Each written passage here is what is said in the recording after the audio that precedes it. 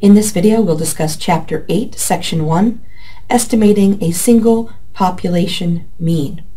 We'll start by focusing on the difference between a point estimate and a confidence interval estimate, and then we'll construct confidence intervals and interpret those for a single population mean using both the standard normal distribution and the t-distribution. What we've been doing so far is primarily calculating point estimates. A point estimate is a single number that we use to describe or estimate the population parameter. So for example, if we were to calculate a sample mean, that would be a point estimate, and we'd be using that to describe the population mean. We know that point estimate is not likely to be exactly the population parameter. That's what we talked about in Chapter 7.1 when we talked about sampling error. A confidence interval, on the other hand, provides us with a range of values, and that range of values helps us to not only understand an approximate value for the population proportion, but how much variability there is in the sample of data. The confidence interval is calculated using the point estimate and some measure of variation that we'll talk about in a moment. That measure of variation allows us to find this lower bound by taking the point estimate and subtracting that variation. We get the lower confidence limit, or the lower bound. We use that same amount of spread, add it to the point estimate, and get the upper bound of the confidence interval. The difference between the upper bound and the lower bound of the confidence interval is what we call the width of the confidence interval. So far, we've been focusing on point estimates. We could estimate the population parameter mu by calculating a sample mean, x bar. We could also estimate a population proportion, pi, by calculating a sample proportion, p. The confidence interval is going to actually include in it uncertainty associated with the point estimate. So instead of getting us exactly at a particular point, we're actually going to get a range of values. That's why we call it a confidence interval, because it provides us a range of values. It takes into consideration the standard error. Now, this confidence interval is calculated from a single sample of data, so we know that it's not going to be perfectly accurate, but we hope that we've gotten a sample of data that's fairly accurate, and that range of values will give us a good understanding about the true population parameter. The general idea when estimating a confidence interval looks something like this.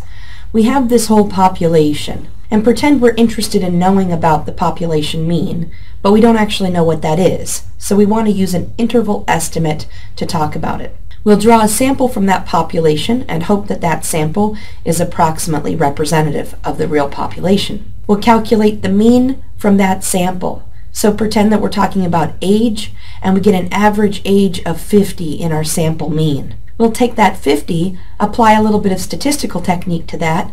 We'll be able to say something like we're 95% sure that the true average age is between 40 and 60 years old. We'll get into some specifics here about what to add and subtract. So the sample statistic is our point estimate. In the case that we were just looking at, that point estimate would be x bar. We're going to add and subtract to that to get the upper and lower bounds, the critical value times the standard error. When we've been doing the cutoff problems where we try to find out some x cutoff or x bar cutoff that will allow us to have only 5% area in the tail, we've already been using the technique that we need to get this critical value here. This critical value is actually a z-value or a t-value based on a level of confidence, and it's drawn directly from the standard normal table or the t-table. The standard error is the standard error of the sampling distribution. So what is this confidence level? Well, the confidence level will be how sure we are that the interval contains the unknown population parameter that we're attempting to estimate. This will be a percentage, something less than 100%. We usually use 90, 95, or 99%. There's another way to think about this. We call it the relative frequency interpretation. And what that means is that 95% of the confidence intervals in the long run will contain the true population mean. So the confidence interval we've created may or may not contain the true population mean, but we're 95% sure that it does, since 95% of the intervals would contain the true population mean. This is a visual representation of that same idea of the relative frequency interpretation of a 95% confidence interval. If we take a sample of data and we calculate the point estimate, we can use these confidence interval techniques to find the lower and upper bound. And we'll talk about this formula a little bit more coming up, but this is that sample mean minus some z critical value times the standard error. So we get a lower bound. We do the same thing but add to get the upper bound of that confidence interval. This confidence interval contains the true population mean. Most of the confidence intervals that we could create will contain the true population mean. In fact, if we use a 95% level of confidence, 95% of the confidence intervals are like these blue confidence intervals, where they do contain the true population mean. With a 95% confidence level, only 5% of the confidence intervals are like this red guy over here. This is from a sample of data where the sample mean is really low. And when we calculated the lower and upper boundaries of the confidence interval, that confidence interval did not contain the true population mean. In reality, we don't know if our confidence interval is like the blue guy that contains the true population mean, or like this red guy that does not contain the true population mean. All we can know is that if we've chosen a 95% confidence interval, then we're 95% sure that we're on one of the blue guys. And we only have about a 5% chance of being on one of these red confidence intervals that does not contain the true population mean. So we're going to talk about confidence intervals for the population mean, trying to estimate our mu, and we'll also talk about confidence intervals for the population proportion. That'll be in a video called Chapter 8.3. We'll start off by pretending that we know the true population standard deviation. So if we know the true population standard deviation, and our population is normally distributed, or if our population is not normally distributed, we have a large sample size, our central limit theorem applies, then we can use this confidence interval formula that we were using just a moment ago. We take the sample mean, that's our point estimate, find a critical value and multiply it by the standard error. Take that whole right-hand side, subtract it from the mean to get our lower limit of the confidence interval, and take that whole right-hand side and add it to that sample mean to get the upper bound of the confidence interval. Finding the critical value. Consider the case when we want to use a 95% confidence level. What that means is that we want 95% of the probability to be between this lower bound and this upper bound of the confidence interval. Since we know the true population standard deviation, we're going to use a z-score. So I'm going to start by considering the standard normal distribution with the center at 0. And I want to know the cutoff, or the z-critical value, where 95% of the area will be between those boundaries. Because this is a normal distribution and it's symmetric, we know that then 5% of the area is outside these boundaries. And that's split evenly between the two tails. So I have 5% divided by 2, or 2.5% of the area is in the lower tail. The other 2.5% of that area is in the upper tail. To find these z-critical values, I'm going to use the z-table, or I'm going to use norm inverse actually, because that allows us to draw values from the standard normal table in Excel. So how did I get this 1.96? I used the area in this lower tail and norm inverse. So norm inverse of 0.025, so 2.5%, comma 0 for the mean, comma 1 for the standard deviation, since we're talking about the standard normal distribution. That gave me a critical value of negative 1.96. When we actually fill that into our formula for the confidence interval, we use that in absolute value. So you see the z's below here. We would actually plug in the value of 1.96. We need to be 1.96 standard deviations below that sample mean, and 1.96 standard deviations above that sample mean to create our 95% confidence interval. The most commonly used levels of confidence are the 90, 95, and 99%. I've shared with you some values here for the z-critical. Using a 90% confidence level, it's 1.645. A 95%, we just found it was 1.96. Remember, these critical values tell us how many of those standard errors we need to subtract from the sample mean to get the lower bound, and add to the sample mean to get the upper bound. The right-hand side of this equation is actually called the margin of error. It's a measure, really, of how close we expect that point estimate to be to that population parameter, given some level of confidence. Because we have this z-critical here, we know that that includes some level of confidence. So we often write this margin of error as E, and it's really just the right-hand side, that critical value times the standard error of the sampling distribution. The confidence interval is actually 2 times this margin of error wide, because we take that margin of error and subtract it to get the lower bound. We take the margin of error and add it to the mean to get the upper bound, so we've gone down 1 margin of error and up 1 margin of error from the sample mean to calculate the confidence interval. So the confidence interval is 2 times the margin of error wide. The margin of error then is also half the width of the confidence interval. We'd like that confidence interval to be relatively narrow, because then we have a more accurate measure of where the true population parameter might be.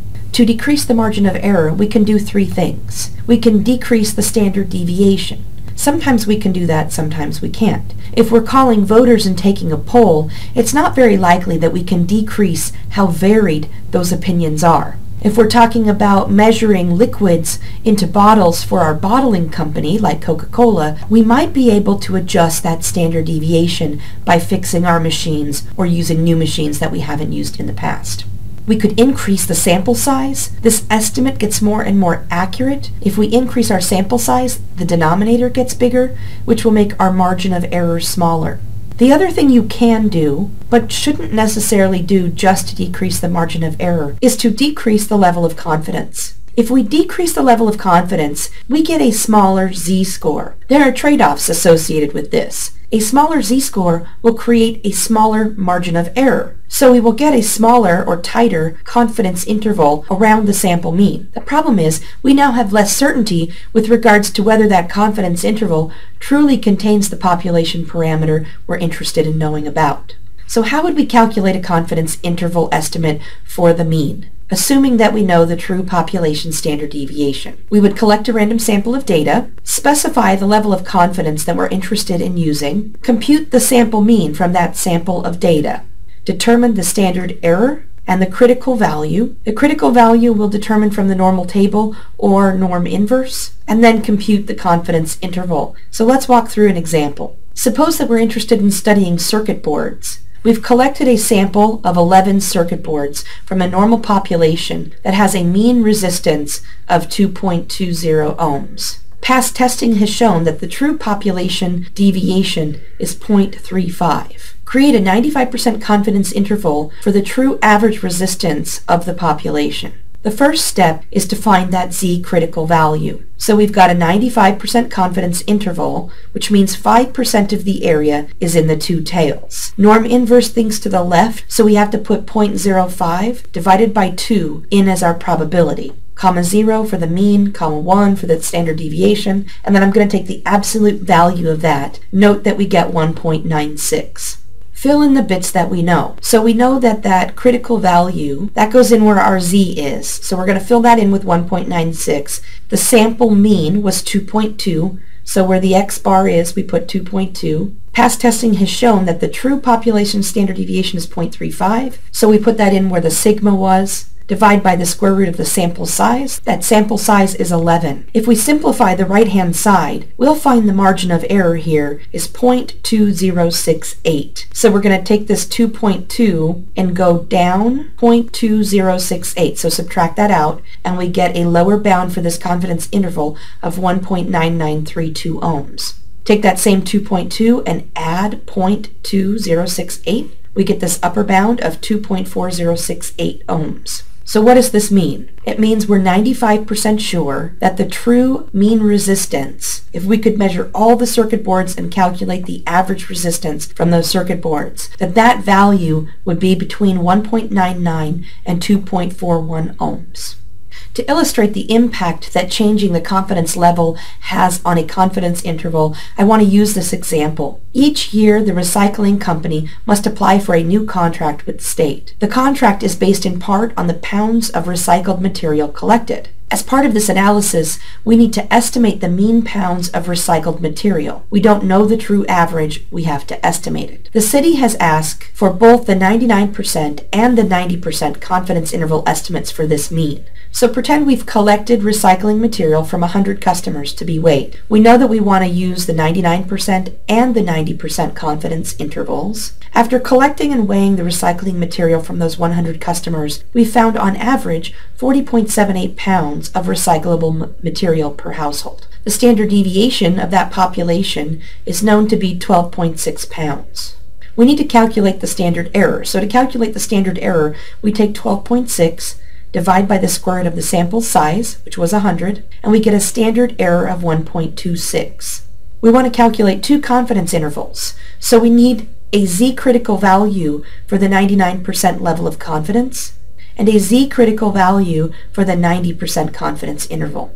The z-critical value for 99% is 2.575. We need to be 2.575 standard errors below that sample mean and above that sample mean to create those confidence interval boundaries. Notice that number is relatively big compared to a 90% confidence interval. For a 90% confidence interval, we only need to go down 1.645 standard errors and up 1.645 standard errors. Our standard error is fixed at 1.26. So when we take our 40.78 and calculate a 99% confidence interval, we get 37.5 and 40.2, compared to using that 1.645 and getting 38.7 and 42.85. You notice that the confidence interval boundaries are closer together for the 90% confidence interval than they are for the 99% confidence interval. But we have greater certainty or confidence in the fact that the confidence interval on the left, our 99% confidence interval, contains the true average pounds of recycling per household. So a lower level of confidence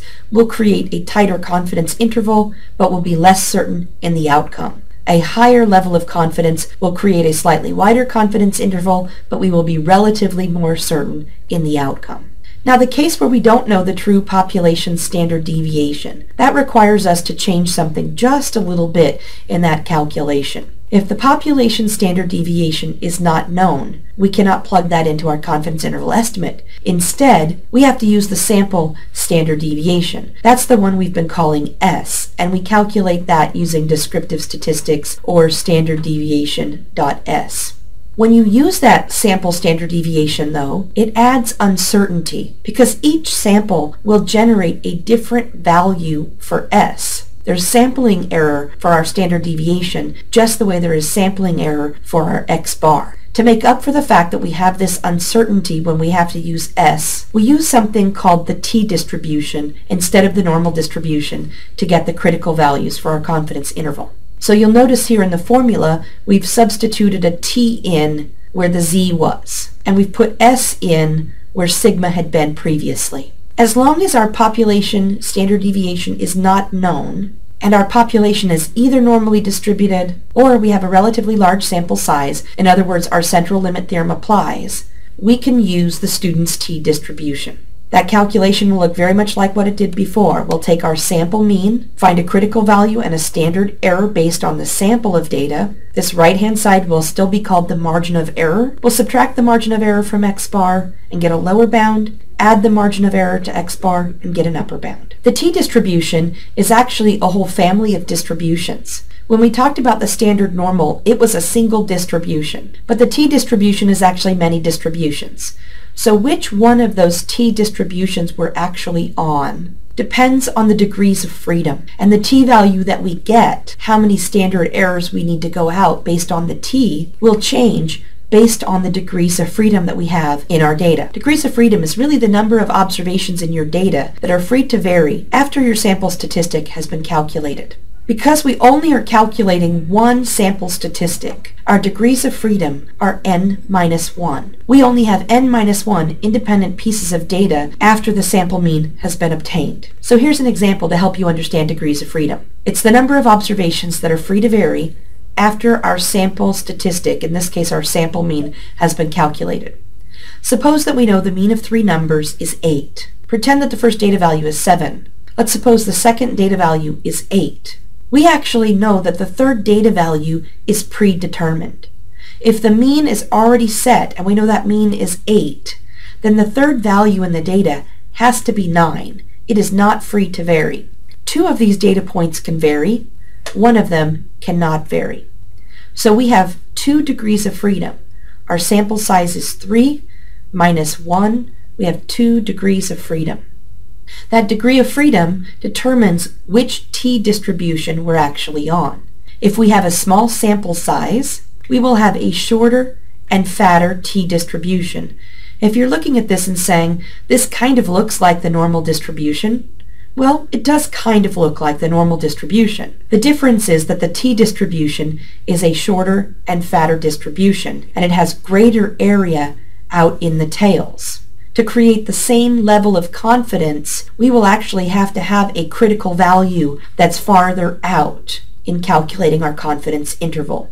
What you do notice, though, is as the sample size gets bigger, our degrees of freedom go up, and our t-distribution starts to look more and more like the normal distribution. The yellow curve is to represent the standard normal distribution. So you see the red curve's really short and fat with lots of area in the tails. The blue curve is taller and thinner with less area in the tails. That t-distribution is beginning to converge to the standard normal distribution. Here's a table of some values of the t-distribution so you can see a similar thing in numbers. We're either going to use the t-table or t.inv.2t, that's the t-inverse function with 2 tails, to find our t-critical values. These are just a few examples. So with a confidence level of 80% and 10 degrees of freedom, we need to have a t-critical value of 1.32. If we increase our degrees of freedom, you notice those t-critical values get smaller and smaller. We can have the same level of confidence, but create a tighter confidence interval. And notice with the z, it's an even tighter confidence interval at the same level of confidence. With a 99% confidence and only 10 degrees of freedom, we'd have to have a t-value of 2.228. With the z, we can have 1.96. So you notice as we increase degrees of freedom, we get closer and closer to the z-value. That means we get to have that tighter confidence interval, but we're still 95% sure that that interval contains the true mean. Those boundaries are closer together, which means we have a more accurate representation of the true mean. So this is one of the reasons that statistics instructors will talk about increasing your sample size if it's feasible. Let's run through an example for the confidence interval calculation when we do not know population standard deviation. So suppose that we have a random sample of 25 items. The mean of those items is 50, and we know that the standard deviation from that sample, that's the S, is 8. Create a 95% confidence interval for the mean. So we've got n minus 1, or 25 minus 1 degrees of freedom, that's 24. I use the t-inverse function, so this tells me I'm getting a t-critical value with 5% of the area in the 2 tails and 24 degrees of freedom. For the probability in the 2 tails, that's 0.05, and the number of degrees of freedom. If we do this calculation in Excel, Excel will give us 2.0639. That value is actually our t-value that we're going to plug in right here. The sample mean is 50, so we put 50 in where x bar is. Put that t-value in. We know the sample standard deviation is 8, divide by the square root of 25 because that's our n. Simplify this all down and we get 46.698 to 53.302. We know that we're 95% sure of whatever this true mean is, that it's in between these 2 boundaries.